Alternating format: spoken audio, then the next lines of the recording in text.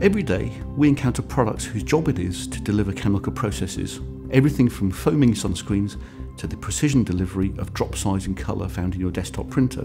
Often, the most successful products are the results of a step change in how formulations are processed, delivered or dispensed, be they liquid, powders, gases or solids.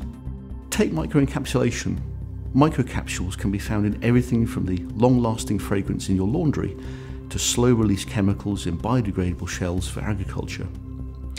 Classically, these are manufactured in bulk. We asked the question, how could you do this differently? So we assembled a team of physicists, engineers and chemists to take a fresh look at the process, and they came up with a new approach to produce microcapsules on demand. Microcapsules are tiny spheres which have a delicate payload held within a protective shell. The process of making microcapsules generally involves two steps.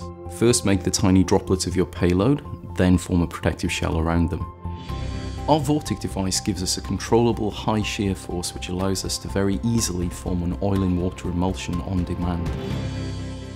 The tiny droplets of oil in this emulsion are used to carry the payload, which may be a fragrance, a nutrient or even a time-release pesticide, together with a reactive monomer. To form the shell, we use a process called interfacial polymerization, where we use a second Vortic chamber to introduce another reactive monomer into the aqueous phase. The only place that the monomers can react together to form the shell is on the outer surface of the oil droplets. This means that our polymer will form a protective shell around our delicate oil-borne payload and keep it safe until it needs to be released. The resulting microcapsules can find applications across a wide range of markets, from preventing nutraceuticals from oxidizing, to protecting volatile oils in food flavorings, to producing personalized fragrances for your fabric conditioners.